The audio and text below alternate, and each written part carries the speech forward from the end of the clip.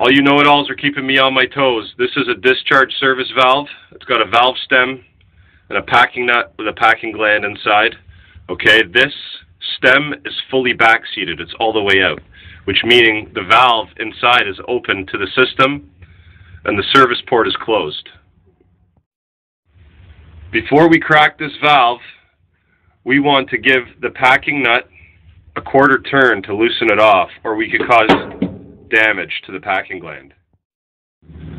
So I've got the valve stem turned about 3 turns in. That's the mid-seated position. The valve inside is open up to the system and open up to the compressor, and your service port is open as well.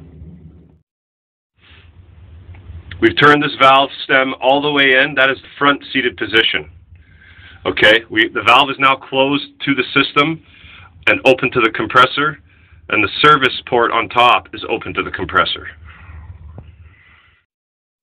Once you've returned the valve stem back to its back-seated position, you're going to take that packing nut and tighten it back up.